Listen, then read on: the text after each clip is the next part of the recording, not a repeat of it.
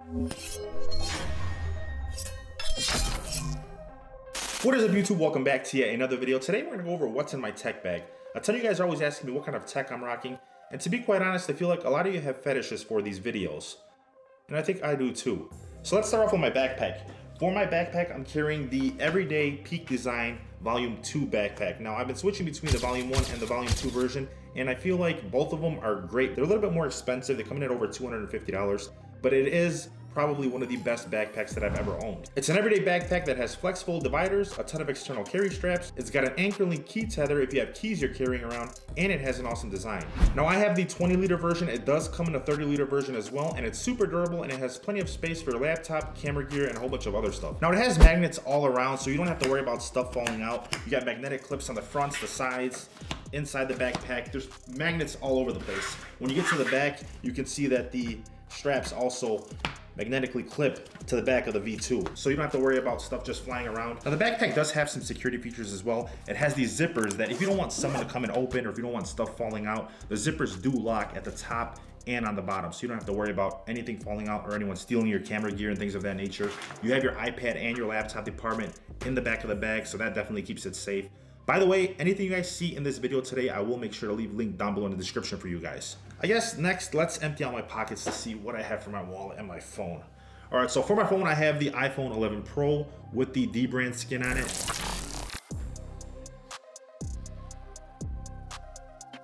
D brand, I have a sick obsession for your skins. I absolutely love your products. And then for my wallet, we are rocking the carbon fiber Ridge wallet. In my opinion, it's the most convenient, durable, and safe wallet that I've ever owned, and I highly recommend you guys go ahead and check them out.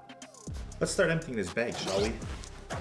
So, first up, for my headphones, I'm rocking none other than the best headphones that you could possibly buy. These are the Sony WH-1000 XM4s. I did a full review on these headphones a couple of weeks ago. I will leave that link down below for you guys if you do want to go ahead and check out that review. Definitely the king when it comes to headphones. They have the best sound quality and noise cancellation in the world. Pair that up with super lightweight, comfortable design and a 30+ hour battery life, and you have a headset that'll get you through pretty much anything. Definitely my favorite headphones. Oh, every time I put them on, it's like, I can't explain it. It just feels amazing. Next up, we have our SwitchPod. Now, this is easily, hands down, the best pod that you could possibly use for vlogging or taking with you to travel. And if you don't want to use it for vlogging, it turns into a tripod as well that you can just sit down. It works better than I'd ever expect for a tripod. It has these really nice grooves here for the grip, so you don't have to worry about dropping this pod with your expensive camera on it. And it also has this nice adjustable thread here on the bottom, so it literally takes like 2 seconds to connect to your camera. So definitely love this guy. I think it comes in at around 100 bucks, 150 bucks. It's definitely worth the money in my opinion, especially when you're holding a much more expensive camera.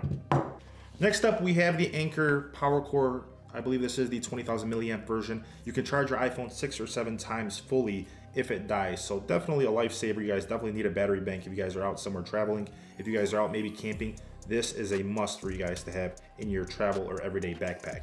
To go with the Anker power bank, we have the Chafon 6-in-1 USB link adapter, so you don't have to worry about carrying multiple cables around. It has multiple different connectors for you guys. It's just super convenient. It's probably the best thing that I've ever purchased. I think it's only like 10 bucks, if that. You definitely need one of these guys, and it works perfect with your Anker Core power bank. Next up, we have the Hi cable card. It's a compact and portable storage box that has a SIM card tool, multiple USB adapters, and room for different SIM cards and different connecting adapters. So this guy is very useful. For my USB, we have the Sandisk Extreme Go 3.1 64 gigabit reader.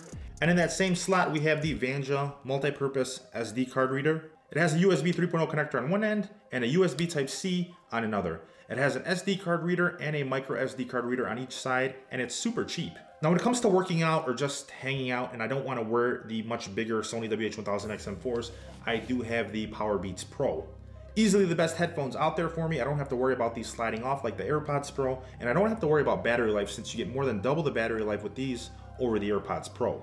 Now, for my portable SSD, we have the Samsung X5 Thunderbolt. Hands down the best and most powerful portable SSD you can pick up. These are super expensive, but when you're shooting 4K and 8K raw files, you need those faster transfer speeds, and the speeds you get with this thing are just nutty. And when I say nutty, I mean like nutty 3000, like 3000 for the read and the write speed.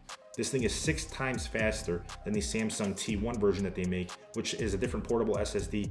That one gets much hotter than this one. This one stays cool all the time. The design is sick, and it also has layers of security. So if you want, you can password protect everything on here if you're on a top secret mission somewhere. Now for my everyday camera, we are rocking the Sony a7 III with the Sony 24mm f1.4 G Master lens, which in my opinion is the best lens for street photography and videography if you guys are just trying to carry around one lens with your camera. This is my favorite setup. I've been using it for the past couple of months. Hopefully here in the next week, I'll get my Sony a7S III. You guys already know the specs. That camera is insane. 4K, 120 frames per second, no recording times, no overheating, 10-bit internal RAW 422. I'm super excited. I can't wait to get that camera. You guys have seen the videos. They're absolutely killing it right now. Not to mention Tuesday, 2 days from now, Sony is debuting their Sony a7C camera, which is a smaller version of the a7 III with the same specs. Much lighter, much smaller, much more compact, and it will be cheaper. So make sure you guys stay tuned. That video drops on YouTube, I believe Tuesday, and it's on Sony's channel. So make sure you guys look out for that. Getting into the back of the backpack, we have my daily driver, which is the iPad Pro 11-inch model. Now, I haven't felt a need to carry around a laptop because of everything that's going on. So I've been using the iPad 11-inch Pro with the Apple Pencil, and it's been just fine for whatever I've needed to do with it.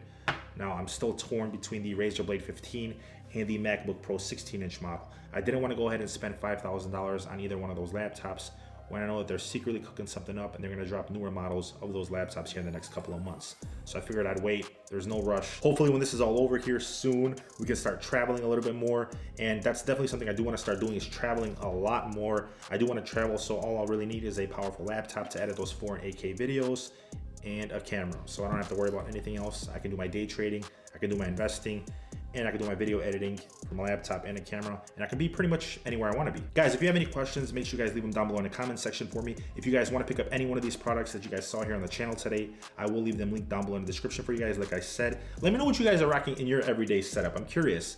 I want to see what everyday tech you guys are carrying in your backpacks. Hit me up on Instagram, hit me up on Twitter, or just drop it down below in the comment section for me. I'm really curious to see what you guys are rocking here towards the end of 2020. This is definitely one of those videos I feel like I want to start making more of, so definitely make sure you guys are subscribed to the channel for more videos like this in the future and anything tech and gaming related. That's gonna wrap it up for what's in my tech bag September 2020. If you guys did end up liking this video, please make sure you guys go ahead and destroy that like button for me. Thank you guys for watching. I hope you guys enjoyed the video. I'll catch you guys in the next one. Peace.